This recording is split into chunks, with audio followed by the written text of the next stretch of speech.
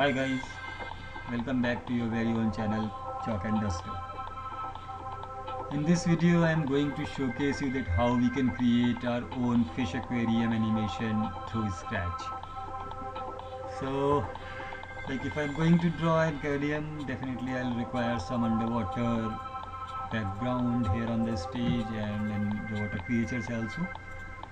So I'll go back here to the stage backdrop first and click on this adding the stage backdrop. Then from here I can choose the theme as underwater, and then I need to select one of these backgrounds. So let's select this and click on OK here. And now definitely I require some creatures that are fish animals like. So I'll just delete this cat from here and go to this new sprites section to insert some sprites. I'll go to theme underwater and we'll insert one of the fish over here. So this is our fish in the aquarium. Let's reduce the size a bit here. Alright, so here is a fish which is, and this is the aquarium background. So I just wanted this fish to be moved across this aquarium forever, always. Of course, whenever there is a fish, so it will always move into the aquarium here and there.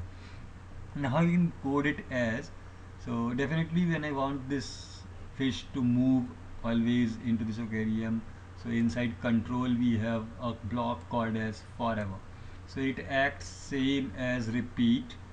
So the difference basically into this repeat and forever is, in repeat there is a fixed number of steps. So whatever task I am going to do repeatedly, for that I need to define the number of steps, that how many times I want to repeat the task.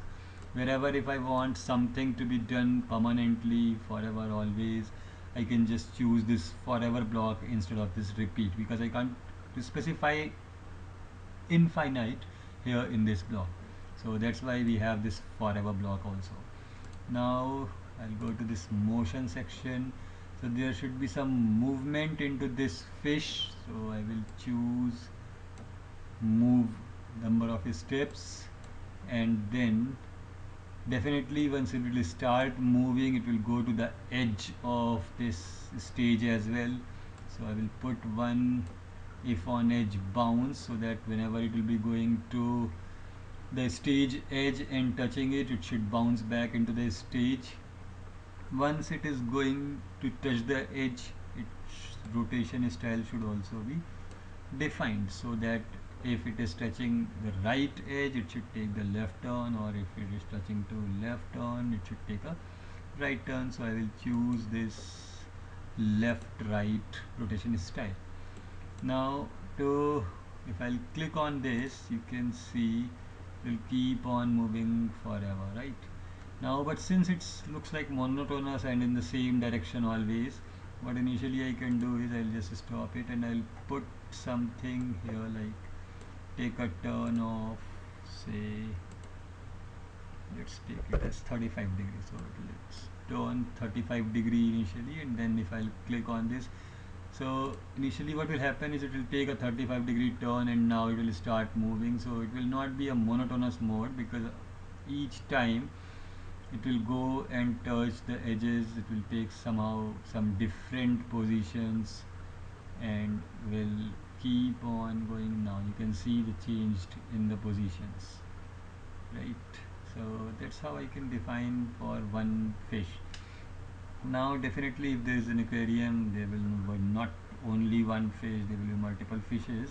I'll again stop it and do something like, I'll go back to this sprite section, choose the theme underwater, and let's put one starfish over here, a bit reduced size, so, and maybe a bit more. And then again the same code will work for this starfish as well. So how can I copy the code from one to another sprite is, I can just drag this entire code to over this second sprite and I'll just leave it. So once I leave it, I can see my actual code on the first fish 2 is specifically here. And now if I'll click on this starfish also, I will find the same code here. So that means it has been copied onto the second sprite. Now here I can just change the angle so that I can see that how it starts rotating. Yeah, so it is again starting to move into some different directions of this entire aquarium. Similarly, I'll again put one more sprite of fish. Let's take an octopus. Click over here. I'll reduce its size. Now if I want again the same thing, again I will take this code and copy it onto octopus here. Now for this octopus we must have, yeah, so we have some costumes also, so I can just give it a good feel, like I'll go to looks and I will keep it like next costume and a weight of 0.2 seconds. So I'll click on this. Now you can see it look like moving a while. Yeah. So it is again moving somewhere here and there in the aquarium. Fine. So the same we can do with this costumes of these characters also. If we have, like, now we don't have any costume for this fish, starfish, I would like to keep it as a happy starfish. Octopus, definitely it is showing me that how it is running on. Let's put some more sprites, maybe a shark. No, I'll put a crab. So okay, here again we'll reduce the size a bit, right? So here's a crab. Let's check the costumes. So yeah, so you can see these costumes also. Again I will copy the code of this octopus to this crab as well, and we'll change its rotation angle, let's say 60 initially. Here it was 15, here it was 15, so let's make it as 75 initially. Fine. Now we have 4 different sprites and we have different the same coding for every sprite. The only thing for this octopus and crab we did is that we have kept the costume change as well, so that it can give me a feel of movement. Fine. Now one more important thing is that at the time of starting, when this entire code is going to execute, I need to specify the positions for these sprites as well. So from where it should start. So I can just go to this motion block and I can specify the positions for these sprites as well. So I'll be just choosing these current positions of the sprites as their default positions, so that whenever we will be executing these codes, they will start executing from these different locations. So this starfish will start executing from here, this crab will be here, octopus will be here, and this fish will be here. Fine. Now since I want all these sprites, I mean once the aquarium will have to be shown, so all these sprites should run together simultaneously, and for that I need to put, again go to event, and I need to put this when flag clicked over every code, so that they can execute simultaneously as early the flag will be clicked. Fine. So we have 4 different codes on 4 different sprites with a background of an aquarium. And now if I'll just make it a full screen view and we'll click on this flag, here comes your aquarium.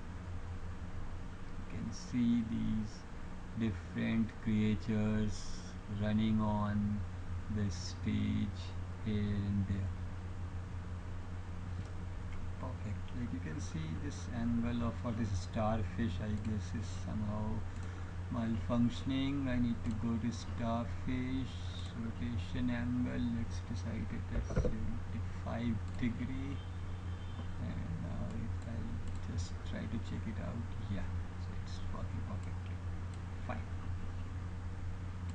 Just stop it. Right, so once again I'll start executing it and it will show me that how is it working.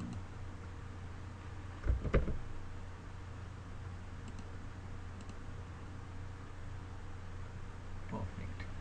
One more important thing is that I can control the speed of these creatures as well. Like you can see, this crab and octopus are perfectly moving, but this fish and starfish are running very fast, so I can control the speed as well.